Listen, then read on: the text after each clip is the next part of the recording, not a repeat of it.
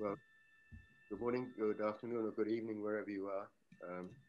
Everyone who's participating in this 13th webinar of the current series that we're running on Edwin Lutyens' work. The previous seminars or webinars have looked at a range of Sir Edwin's houses and also at his design methods. And also the most recent one was looking at the gardens that he designed with his friend and mentor, Gertrude Jekyll. And today we visit one of his most romantic and secluded works, an island and the castle of Lambay off the Dublin coast in the Irish Sea. We're visiting by permission of the present generation of the owners, whose forebears, Cecil and Maude Baring, were great friends of Edwin Lutyens and commissioned him for the works that we're going to see today. To take you through this webinar, we have three panelists. The first of them is Millie Baring, the great-granddaughter of Cecil and Maude. And how would we describe her very career? She's a polymath, I would say, and her career spans music production, winemaking, and illustration. She's currently based on Lambay, but she travels all over the place in her winemaking capacity. But what she's doing on Lambay, apart from looking after it for the family, is she's running the Lambay Club, which is a group centered on the island and dedicated to protecting the earth, the individual, and humanity. You could say soil, soul, and society. She also produces a really mean range of Lambay whiskies, which are much to be recommended. Our second panelist is David Averill. David is a long-standing member of the Lutyens Trust and is also a member of the Royal Institute of Architects of Ireland. He has a degree in architectural science from Trinity College Dublin, and he's a partner in the well-known firm of Dublin architects, Shearn and Barry. He has a particular interest in conservation and sensitive adaptation of old buildings to modern day life, and is a specialist in working with designers and craftsmen with similar interests. He's worked a considerable amount on Lambay Island itself. Our third panelist is already known to you, Stuart Martin. He participated as a participant in a recent webinar. He's based in the UK with a practice in the West Country. He studied architecture at Nottingham University with a dissertation on Lutyens' classical architecture. He has a great love of traditional forms and materials, and this combination of skills and knowledge have led him to designing a series of very fine country houses. Now, before handing over to the panelists, I just add two comments. One is, for everyone's benefit, you should know that this is being recorded, and a recording will be available to revisit if you wish in about 10 days' time. Secondly, at the bottom of the screen, you will find a little tab labeled Q&A. Please use that to ask any questions you have, and the questions will, as many as time permits, the questions will be fielded at the end and left to the panelists to answer. Right, with no more ado, I'd like to hand over, please, to the panelists and go from there. Okay, I'll start off, Martin, and thank you for that very kind introduction. I'm David Averill from Shearn Barry, and I've had the privilege of working on Lambay for I suppose, the last 10, 11 years with the Baring family, and it's been an amazing experience. The first slide that we have for you is a view from the mainland across to Lambay, and I should tell you a little bit about the island. The island is approximately 250 hectares or 620 acres, give or take. And it's about 4 kilometers or 2 nautical miles off the North Dublin coast, and is a very prominent feature and for everybody who lives in Dublin. But it still retains a great sense of mystery because a lot of people don't know a lot about the island. And part of the experience of going to Lambay is obviously traveling across on the boat. And what I wanted to do was just briefly mention the name of our webinar is Architecture in Arcadia. And for the Cecil and Maude Baring, Lambay represented a kind of Arcadia. And I think we've talked about this before, Millie, that there's a very romantic story attached to how Cecil and Maude first came to Lambay, and maybe you could tell us a little bit about that. Well, for me, it's the love story that we're keeping going here as much as we can. My memory of it all is that Cecil and Maude bought Lambay as a sort of refuge and escape, partially due to Cecil's love of natural heritage and ecologies. And also he had married at the time a divorcee American lady, which was fairly shocking in the eyes of the society. And Lambay really represented an escape for them, a little mini Galapagos, as Cecil called it. Yeah, and I think everybody that visits the island, they get that sense of the Arcadian escape, the harmony with nature and the harmony of the architecture with nature. And I think it's particularly a feature of Lambay and of Lutyens' work there. If we go to the next slide, there's a really nice aerial shot, which I think it gives us a good sense of the buildings as you arrive. And in a moment, I'll talk about the individual or point out the individual buildings, but this gives you a real sense of what is essentially two significant groups of buildings, the harbour buildings, those buildings that are finished with white render and paint, and then the circular wall which surrounds the castle complex of the castle and the farm buildings and the guest wing. And you will see over in a field off on its own is the chapel. So if we go to the next slide, we can pick these out. Now you can see the real tennis court, and that's the white wall that many people in North County Dublin associate with Lambay, because that's what they see from the mainland, is this big expanse of white wall. That was built in the 20s. The boathouse was remodeled and beside the harbour when Lutyens came to the island. I should say that Lutyens first came to Lambay in around 1905.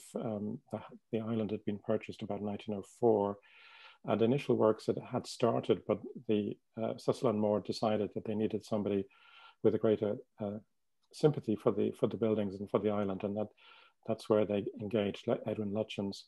The Coast Guard cottages are that long row of cottages in the middle, and they were already extant, and they date back to the 17th century. There's a long building beside them, which is called a bothy. Now, the bothy was traditionally, a bothy is a place where people gather or a place of refuge. And for Lambay, I think the bothy still serves that function as a place where people gather for lunch or for meetings or to get together for groups visiting the island. And then you'll see over to the left or the right, I should say, there's the White House, which was built in the 1930s. And this was to cater for the expanding needs of the family as they came to visit the island. And it became a sort of family guest house and still serves a function of welcoming visitors today. The chapel was extant when the Barings bought Lambay, and we believe it was built in the early 19th century, but was altered and adapted by Lutyens with the addition of a Doric portico, and we'll look at that a bit later. And then, of course, in the middle of the island is the large, it's encircling rampart wall, which hides the castle. So we should move on and have a look at the map of the island. As I said, about 250 hectares approximately. About approximately a half of the island is cultivated, and that's the side of the island that faces the mainland, you can see. And then there's a much rougher terrain, much more wild, over on the side that faces towards the Irish Sea. It's more or less due north there. You can see the orientation. And very obviously in the center is the circular rampart wall, which we'll talk about later, how Lutyens worked with the existing wall that surrounded the castle and added a layer of geometry and order to the way that the architecture related to the castle. Looking at the two Ordnance Survey maps that we have, you can see that the castle is there, surrounded by a much more informal surrounding wall. In the 1829 to 44 survey, the Coast Guard station cottages are there, and the harbour is there, and the little chapel is just below the Coast Guard station on the field there. By the time the 1907 survey was complete, the Barings were preparing plans with Lutyens to work on the buildings, but they hadn't commenced at that stage. But you can see that the castle, surrounded by its circular wall, had the addition of a number of extra wings and buildings that served to work the farm. And you can see below the circular wall is the square walled garden, which was retained and adapted and enhanced. And Lambay, of course, has been occupied for many hundreds, maybe thousands of years, occupied in prehistorical times and invaded by the Vikings. And ultimately, the reason why the castle, or fort to be more accurate, was constructed in the 16th century was to act as a defense post to prevent pirate attacks on the port of Dublin, which had become prevalent at that time. So if we move on now, this is the 1936 survey, and you can see that pretty much all of the significant works have taken place. The castle has now been encircled by the geometry of the rampart wall. The castle has been adapted and enhanced by the addition of the new square guest wing with its kitchen court in the center. The buildings at the harbour have been developed and enhanced by the extension of the building to create the bothy. And right on the sea edge is the real tennis court. I should say that real tennis is the old ancient form of the game that was played by Henry VIII and was known in Tudor times. Lambay has one of two real tennis courts in Ireland. The other one is in the centre of Dublin on Earlsford Terrace, and it's one of two in the world which are open air. The other is in Scotland at Falkland Palace. And then below the real tennis court is the U shape of the White House, which was added, the last significant building to be added in the 1930s on Lambay. So then part of the experience of arriving at Lambay is, in a sense, the sense of mystery is heightened. And I think, Stuart, this was particularly something that when you came to Lambay, it's such an amazing element of Lambay, this sense of mystery, and the wall holds the secrets of the castle, but doesn't reveal them when you arrive on the island. Yeah, that's very strong. I remember coming over on the Shamrock, and you just gradually see those white buildings down by the waterside becoming clearer and clearer. And the sense of anticipation is almost unbearable by the time you arrive. And then when you walk up, the path from the harbour even is very, very carefully controlled, and the ground is sculpted in a series of terraces and leads up to the sort of circular lawn within a curved enclosing wall. You can see on this picture here. And as is so typical with Lutyens, he brings you up on this very carefully controlled symmetrical axis and then doesn't allow you to proceed along that way. And in fact, the visitor's route to the castle here is actually off through that little gate on the right in the picture. And we should cross across the field. We should show that slide, which Stuart, really shows you how you're presented with this grassy field with barely an acknowledged pathway to the gateway, which is shown on the next slide. Yeah, and like I said before, when we were talking the other day, I think the other thing about it is that the nature of the control of the land itself and the way the stonework of the buildings and the ramparts interacts with it, it recalls to me kind of land art like Richard Long or James Turrell. And in fact, I was looking at this slide earlier today, and I was thinking, actually, it's also got something in common with Newgrange. It feels very kind of pregnant with mystery, the whole place. It's very kind of bold and elemental. And we should just reverse very briefly there and have a look at the buildings that are sometimes compared to Lambay, and perhaps the most significant is Lindisfarne, in the sense that Lindisfarne was a project that Edward Hudson, the founder of Country Life magazine, developed with Lutyens, and it was the recommendation from Hudson that brought the Barings and Edwin Lutyens together.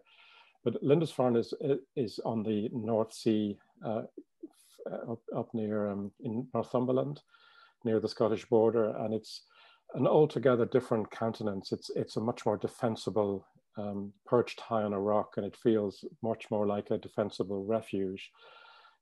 Castle Drogo was built for Julius Drew between 1910 and 1930, and it's a kind of abstraction of the medieval castle, which Lutyens managed to make modern.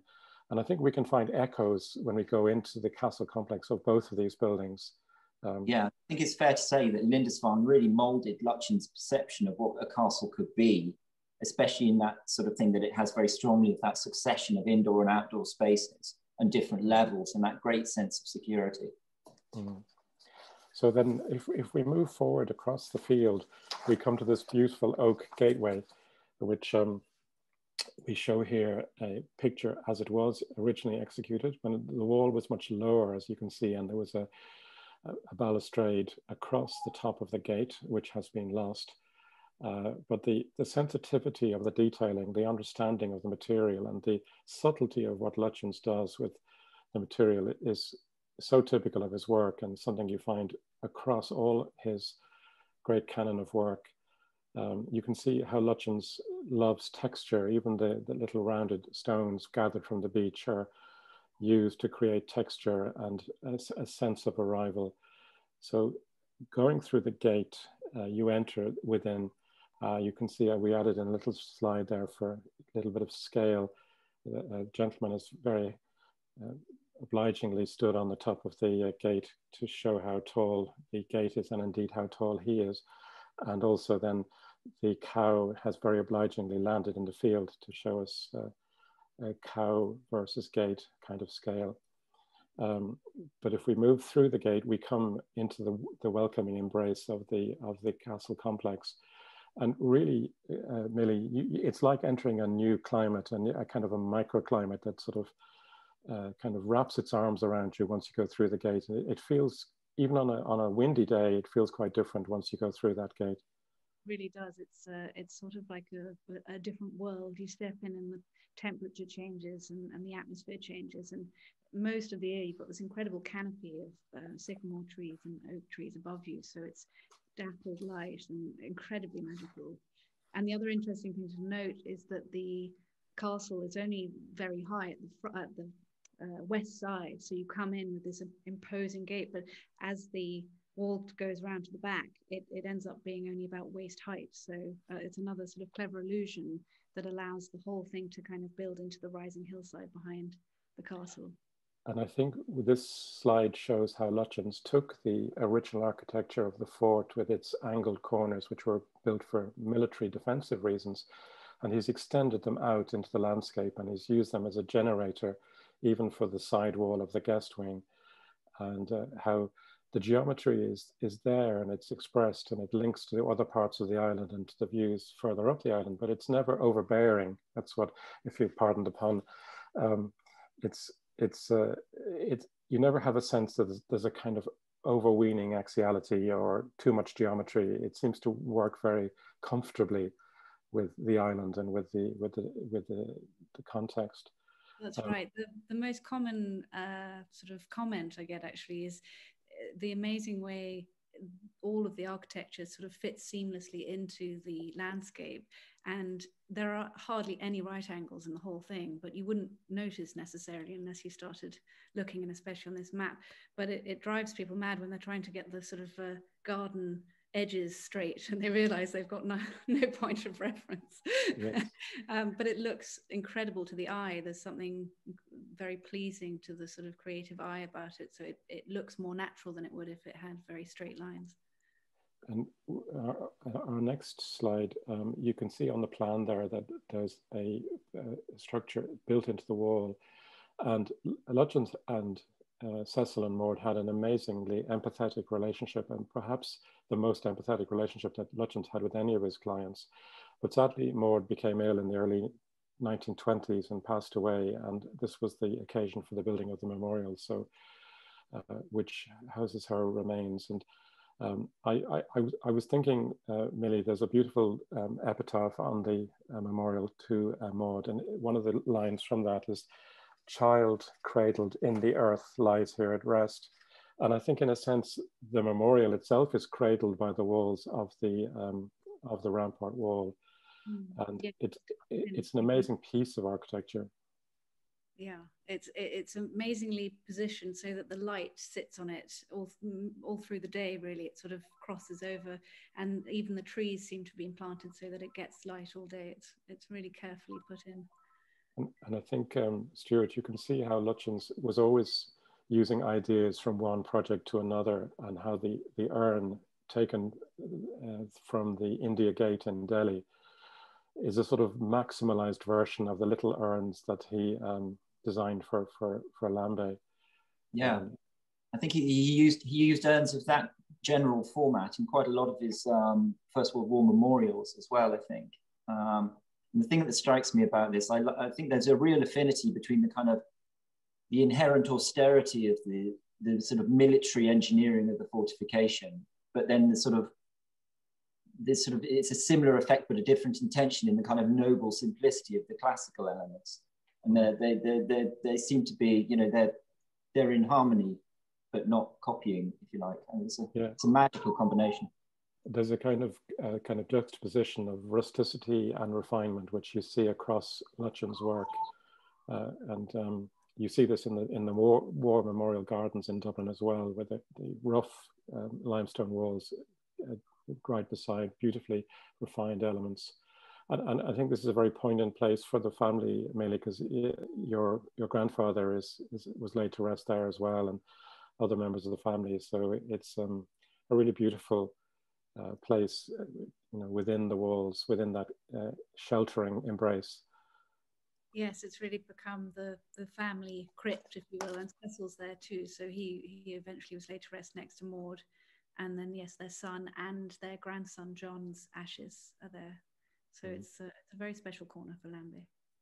And then, you mentioned to us, Millie, that was one of the best views of the castle as you look out from the memorial. Very clever angle, because it's not directly facing the castle, but when you stand on the steps in front of it, you do see straight through the trees to the old fort, and you really get the feeling it was placed so that Maude could look over her favorite spot, because really she was Rupert certainly kind of preserved, Rupert being my grandfather, preserved Lambay in Maude's memory, and it was her sort of it was her where she still lived in his mind and in his heart. So yes, it's nice to think she can look over it from there, as everyone can now.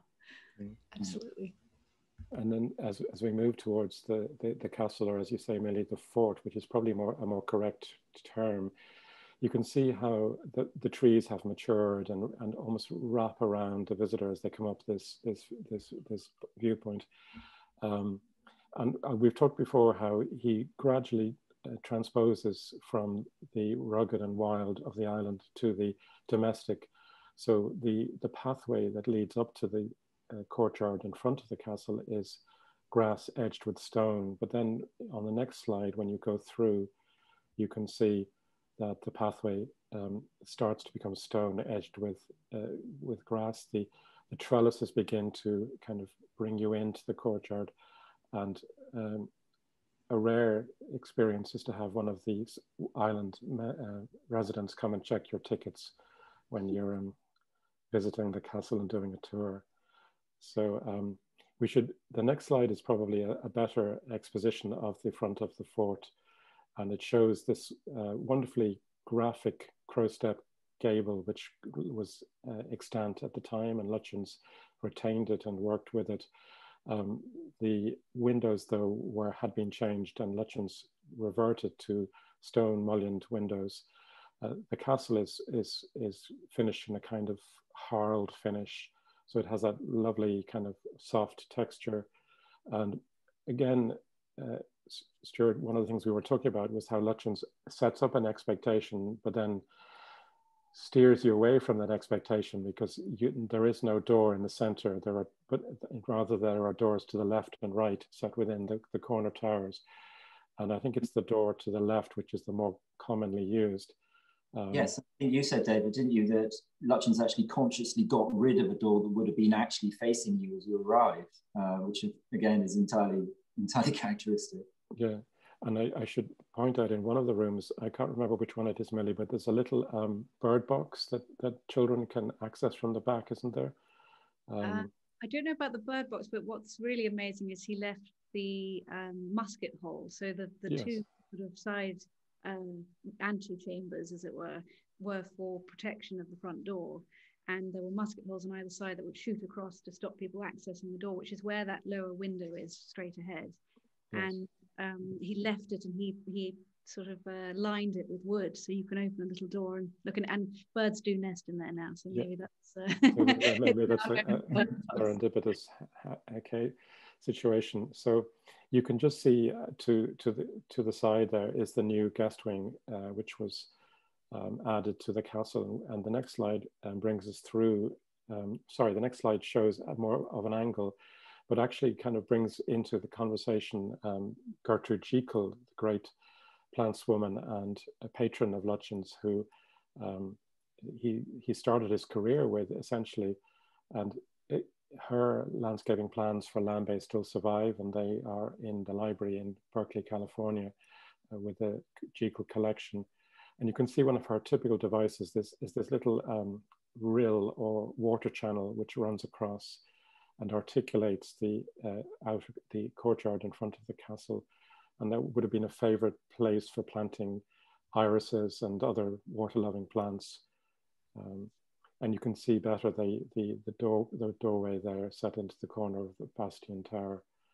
But going through then to the next courtyard, which I think is called the North Court, here we can really see how the guest wing relates to the fort, and how the garden works on so many different levels and relates to the guest wing and the fort, and how the style selected for the guest wing is deliberately different from the castle, and so that there is that sense of which he used, I think, in other projects like Folly Farm, and where he changes the style of the addition, but there is a sympathy and empathy with materials and forms that kind of provides a connection between the two. And we were talking, Stuart, about how he's brought a hipped dormer to the corner of the fort, which in a sense begins the conversation between the two forms. That the hipped dormer, in a sense, sets the tone for the guest wing. And then in between the two corner bastions, he's added this asymmetrical tower, which provided two large new rooms, which were much needed within the castle or fort. The next slide and shows... David, it might be worth saying that the bastion that was added was also very important, because it made the old fort seem larger than the added guest wing. So it was very important that the eye was never drawn away from that main event for Lutyens. And it ties in with what you said about the slightly different style. Anything he added, it was important that he wasn't taking credit for the original building. So whatever he added was ever so slightly different, so you could see where the changeover happened if you cared to look. Yes. And I think what the connection between the two is so light, it allows the view through to the trees, and it only connects at the lower level and not at the upper level. So that allows the two forms to kind of be separate but related. And I think that works. And I think one of the consistent characteristics with Lutyens are these great sweeping roofs. He always used a particular pitch for his roofs. I'm never quite sure, Stuart, whether it's 53 or 54 degrees. But well, it changed during his career. I think at this point it would have been about 50, 51, and then later it was 54. Yes, but it really acts to draw the eye upwards to the sky with these buildings. We should say that the building was constructed out of the island porphyry stone, but the fine work at the windows is from a local limestone quarried on the mainland at Milverton in Skerries, which is close to where the boat used to originally come across from Rogerstown. And you can see how the form of the window is set very flush with the surface of the finished wall, and the moldings are almost carved into the plane. So this produces an amazing sculptural quality to all of these fine elements. I know, Millie, that it has produced problems with a little bit of water getting in every now and again, but they do leak a little, but it's worth it because they're so beautiful. Yes, and I think the hoods were added at some point at the top of the window in an attempt to kind of produce a little bit more weathering. But the stone, the porphyry stone from the island is you know, it's a wonderfully tactile quality, but would not take fine work, you know, could not be carved to the extent that it was needed for dressings. So therefore he used this very good limestone from the mainland. And that same thing again of the civilized, putting the context of the rough wild. It's nice to see exactly. The rough edging, which is completely asymmetrical, and then you move into beautifully straight carved edges on the inside, and it's a lovely way of making the whole building feel natural. We should say that the original roof was covered in a Dutch pantile, but that was replaced. But luckily, the pantile that was used still has that textural sensibility, so you get a strong sense of what the original roofs were like. The next slide is very interesting because it shows what Lutyens was greeted with, or when he came to Lambay originally.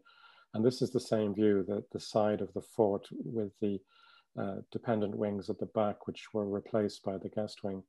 And the guest wing itself, Lutyens very cleverly sank into the rising ground so that it's recessive in relation to the fort. The fort retains its primacy within the composition. But you can see it was quite a higgledy-piggledy sort of kind of medieval meets organic kind of creation. Yeah, I mean, it's interesting, isn't it? But it's quite mundane. And I think, you know, we're so used to seeing the finished results of Lutyens' work in all their kind of seemingly inevitable beauty that we forget the sheer amount of inspiration that he has to bring to bear and to create this incredible kind of magic place. And the number of possible options that he could have implemented, but which he's discarded in favor of the amazing unity of the final result. Yes, there's a quality to the buildings that you sort of feel in many cases that there's no way they could have been different. You know, they seem so highly resolved, so artistically resolved. And the next slide, it was taken from the roof of the fort. It just shows you the scale of the building that he very cleverly managed to recess into the ground so that it didn't overwhelm the castle. And in particular, one of the characteristic elements of a Lutyens building are the chimney stacks. And here how he breaks the mass of the chimney stack with these little slots between them so that they break down into, you know, slightly smaller elements, stepped back very slightly where at the top of the chimney stacks. But, you know, beautifully handled, beautifully modeled, and beautifully kind of resolved as a composition. We should show the next slide, which is the plan. Oh, sorry. This is within that kitchen court. And you were mentioning, Stuart, Folly Farm, which has this wonderful addition that Lutyens added, and this low sweeping roof that comes down to what they call the tank court at Folly Farm. But here it's the kitchen court. And Lutyens also was fond of using dormers as a kind of articulating device on roofs. And I think the lower dormer doesn't actually light anything, as far as I recall. It just lights a kind of a passageway, but there isn't actually a room behind that dormer. That's right. I mean, there are a few interesting themes in here. And I think this photograph's really great because we're talking about the contrast between that progressive element of contrast between the wilderness and civilization. And here, right at the core of Lutyens' new building, we've basically got his most enclosed, secure, most domestic space. But at the same time, it's also got those themes of that permeation of inside and outside. And like you say, David, that little lower dormer actually lighting the corridor, which on the plan looks like an internal space, but as you walk through the building, you're actually outside when you walk through that. It's fascinating and very, very intricate. And he kind of acknowledges the primary space within the kitchen court, which is the the little breakfast room attached to the kitchen with a larger oriel window. So even within the court, he's kind of articulating the different uses. Absolutely. So the plan, and I should mention that we use the term ground floor for the entry-level floor. Our American viewers may use the first floor, but we have what was originally on the memorial volumes plans, which are these.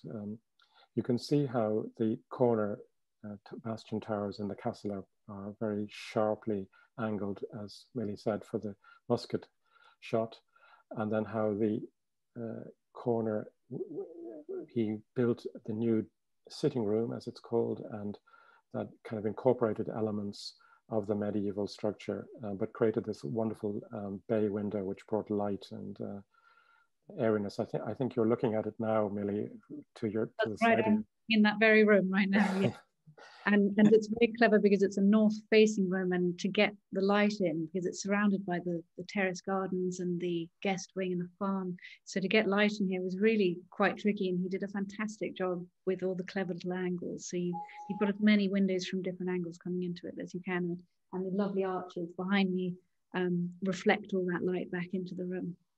And in the center of the fort is the rectangular dining room, which we'll see later in one of the photographs. And then the kitchen, the guest wing, the lower level is primarily service spaces, storerooms and pantries and so forth. And then when we look at the upper level plan, the first floor plan, which is the next slide, it becomes bedroom accommodation. And we talked about how the internal staircase, which runs around the interior of that court, is almost like an optical illusion, like what's called the Penrose staircase, where you never seem to end. You could go around in a circuit all the time. You'll notice on the plan of the guest wing the circular connecting stair, which Lutyens added in, which is a particularly wonderful piece of geometry. And also, we should note that there was no connecting staircase between the ground and first floor levels in the castle or fort. So Lutyens brought one in between the two corner towers at the time. And this really makes your point, David, that look at the floor plan, how much bigger the guest wing is than the original fort. And yet that's not the impression you get at all from the outside. No, his respect for the original buildings is something that comes through with his work at Lindisfarne and Folly Farm and Lambay and so many of his other adaptations. It's always there. Whilst we're on this slide, it's a nice place to show that at the back of the old fort, the connecting corridor, which isn't shown, is actually underground. So that it's right at the sort of, on this map, north, but it should be on the east side of the old fort. You've got a corridor that connects the two, and it's completely hidden from view, so you wouldn't know they were connected from the outside. Yeah, I mean, the connection is so subtle that you're hardly aware of it at all. So going into the castle, you can see an early and a more recent view of the drawing room, or sitting room as sometimes called on the plans. And the early shot must have been taken quite soon after the renovations were complete, because the furniture seems a little randomly placed, even for the informal standards of the arts and crafts movement. But here in the more contemporary shot, that sort of simplicity and spareness is retained in the way the furnishings are placed and the selection of furniture. I think in the exhibition catalogue to the Hayward Gallery exhibit in 1981, I think Colin Amory characterizes it. He calls it Spartan romanticism. Yes. Turn of phrase. It's a very kind of carefully restrained palette of selections in terms of materials and furniture styles, and that's prevalent throughout the castle. It's basically white walls, dressed limestone, and then very carefully designed pieces by Lutyens or selected pieces that Maude and Cecil collected with his advice. I don't know if this is true, but I was told that Salvador Dali's daughter said this was the most beautiful room in the world. I'm willing to take that. Yeah. I think every time you visit this room, there's a kind of calmness about it, which is a serenity, which is prevalent. We should mention this particularly characteristic Lutyens blue that was used in a lot of his interior schemes. It crops up, I've seen it a few times on early photographs. You were telling us that the furniture was chosen with Lutyens. It wasn't your grandparents worked with. Yes, I've always been told that Lutyens would never go to such great trouble to create a house for you like this and then let you furnish it yourself. So all the furniture was either designed by him to fit the dimensions of the room. For him, the proportions were so important, or else selected by his teams, especially for Lambay. Mm. And I think where it works less well is where the clients have actually selected the furniture on their own. Because there isn't that sort of sympathy but I think with Cecil and Maude, there was that enormous empathy that they really understood Lutyens and he understood them. So there was never an argument about choosing the right thing. No, it's very much a shared vision, I think. And even you can see the colors they've chosen match the tiles, the red tiles, and then the gray limestone. It's all sort of intertwined as if it's all made out of the same materials. No, there's really only two fabric colors, and it's that sort of restraint which is, gives it that characteristic arts and crafts quality.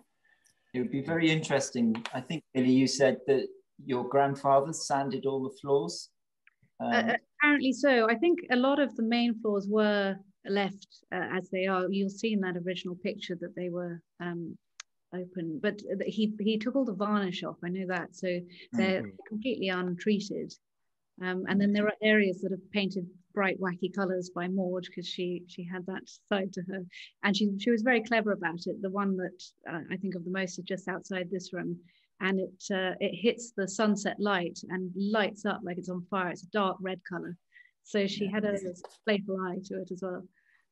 So we should look at the dining room, which is the next slide. And this is an original room within the core of the old fort.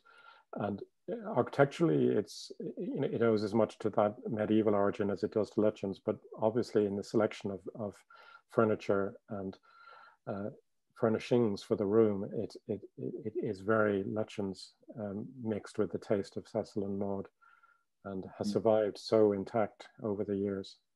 Yes, he designed... Sorry. The table was designed by Lutyens as well as the chairs, and that was specifically for this room. Amazing. And then, because that fireplace is a new fireplace, isn't it? That was inserted by Lutyens. That's right, yes, and they're all completely different to each other. So there's no lack of having fun and experimenting in each room. Yeah, every fireplace is different, and this is one of the great chimney pieces or fireplaces within the castle. Is the bedroom above the drawing room, where this wonderful stone, which I think has an inscription on it, for in this room Calypso was born. Is that correct? That's right, yes, 1905. It's on the left side by the wooden door, and it in Latin it says she was born here in this place in 1905.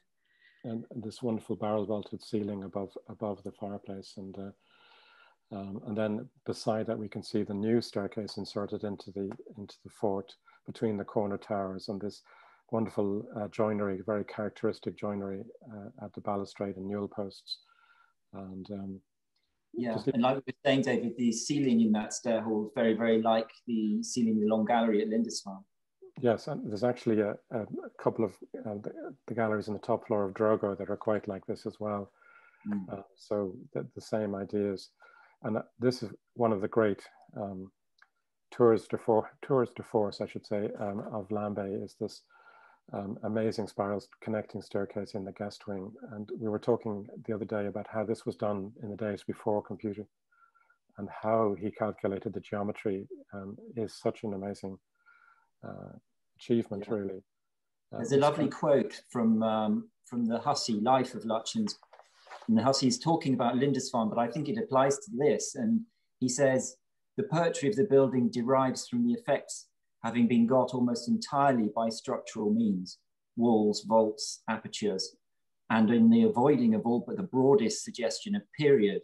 And consequently, there's no hint of faking and so of make-belief. The new masonry is as generously devised as the old, but the profiles are not copies. They are solutions attained by reviewing the old traditions afresh. The romance is real. I love that quote.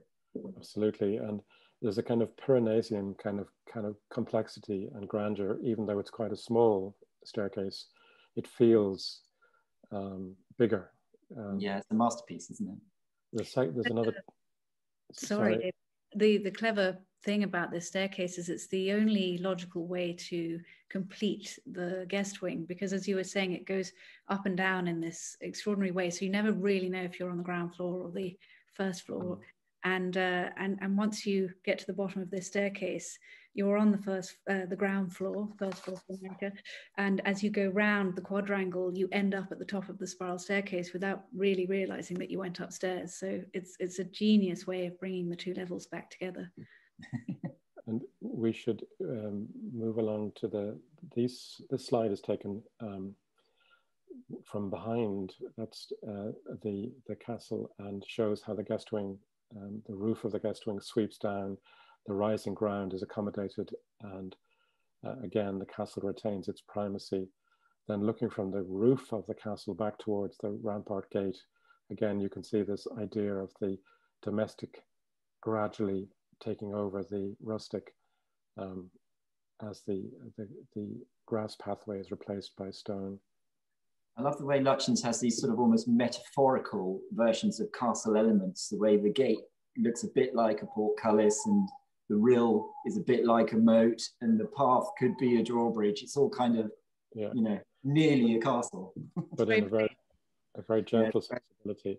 My grandfather Rupert actually did always used to say that the water feature wasn't a water feature, it was a joke moat. And that pleased the children who said it wasn't a real castle unless it had a moat. Yeah, exactly. This is the chapel you can see in the photograph as it was before the alterations. Very simple rectangular chapel. And Lutyens really added this amazing Doric portico, and it ties in with Cecil's love of the classics. And my understanding was he taught Maude to understand Greek so he could read Homer to her on the island. And then you can see how this little temple really has been created instead of what was there before. And as you know, as you said, Stuart, you could be in Paestum, or one of the great classical sites of the Mediterranean. It really feels like that. And it's another one of those things, isn't it? We were saying the other day, David, where basically a lot of what Lutyens did on Lambay or throughout his career, modern planning regulations just wouldn't countenance. No, we might have to do a zinc box at the back, maybe, if we're exactly at best. We should look at the White House from 1932, and this is a very interesting plan. The two wings were designed for Daphne and Calypso to bring their families to stay, and the central wing had communal rooms, communal spaces that they could gather together. And the White House is still welcoming guests, isn't it, Millie, to this day? Yes, the family, extended family, still come every year. So descendants of Daphne and Calypso, and we run retreats and a few private bookings for Lutyens lovers as well. And it's in its own right. I mean, the White House is a worthy building of examination. Yeah. I mean, it's a gorgeous, I love like you were saying right at the beginning, David, the way all the buildings down by the harbour are that kind of white painted, rendered, intentionally very domestic, I think. And we were saying the other day how Lutyens always wanted to build for Emily a sort of little white house. And, you know, here it is with its feeling of kind of summer holidays and children's laughter. It's just fantastic. Not so little, but definitely white. No. And then there are some good slides looking from the beach back up towards the harbour buildings. You can see the White House with its pan-tiled roof, which I think is actually surviving from the 1930s. It wasn't replaced because a different batch maybe of tiles have lasted longer. And there you can see the very sort of simple form of the real tennis court out in the mid-20s. The next slide really shows how incredibly sort of graphic and simple this wall presents, the face it presents to the sea. And Millie, there's a connection with Tuxedo Park in America, which is one of the reasons why the tennis court was constructed. That's right, yes. Cecil met Maude in America, and she, her father owned Tuxedo Park, which is a large estate in New York, and he commissioned the real tennis court there with Maude's first husband. So it was really a tribute to how they met and the beginning of their love story, which led him to put the real tennis court in here. It was constructed around the time she died. So I think it was a completion of their story together, and Lambay really represented that story. And we should also talk about how Lambay is such an exceptional place from the point of view of the ecology of the island and the different species of animal, the flora, the fauna. Here are the wallabies, which I understand originally a little surplus supply of wallabies were brought to the island from Dublin Zoo in the 70s. And they found it to their liking and have settled very happily. And there are now over 100 wallabies on the island. Well over 100. I believe rumor is that there were originally meant to be 7 females, but it clearly didn't turn out that way. and Lambay, of course, famous for its seal colonies, which are, wonderful. Whenever you arrive at the harbour, the seals are there ready to greet you with their heads popping out with curiosity. And also the bird sanctuary that Lambay is internationally renowned. Puffins and cormorants and so many other species are, I think Skerry's Sea Tours run these bird watching visits to the island, which are very popular. And of course, deer gathering in the evening light.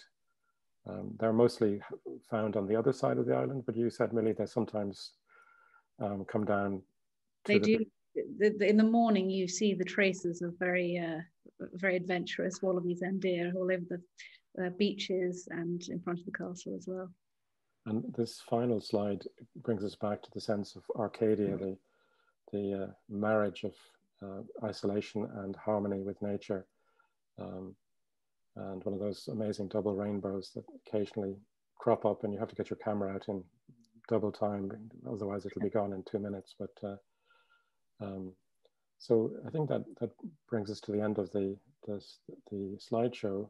And you're going to say that lovely quote from Weaver, David, that you read earlier. Yes, there's a lovely quote from Lawrence Weaver, who wrote one of the great books about Lutyens houses. And in the last paragraph about Lambay, he says, "We sail out of the little harbour of Lambay with a feeling that Prospero has been that way and laid an enchantment on the island that history and nature conspire to make real and abiding." So, which is particularly lovely, as my Christian name is Miranda, so it feels very poetic that I ended up here. Millie, thank you for sharing your home with us today. It's been wonderful, and we'll take a few questions, and then I'll wrap up at the end. These are some of the very generous people that allowed us to use photographs for this, and we thank them very much. Yes, thank you all very much. I'll go through some of the questions in the time we have. The first one was from Mark White. He says, there must have been several years worth of conceptual persuasive sketches, then with hardline autograph drawings by Lutyens later worked out then informal office drawings. Is there preserved continuous sequence of such documentation for the work on the island? Well, I know that one of the tragedies of Lutyens was that a lot of the drawings were lost after he passed away. I don't know whether you have any family drawings in the archive, Millie, or? I would have to check, but not that I've seen personally. And as my understanding was, it was an extraordinarily quick transition from deciding to do the project and implementing it. So, and even the building itself only took 2 years to do all of the renovations in the castles. I don't know how many drawings he actually did before he just went for it. There was about 3 years between the initial visit to the commencement of construction, wasn't there, from 05 to 08? So I suppose he had a little bit of time to put together, but there's an extensive collection of drawings in the Riva drawings collection, though, I think, where the majority of the office drawings were. Like we were saying earlier, there is actually a reproduction of Lutyens' office working drawing for the main stairs in the castle in the back of the Weaver book.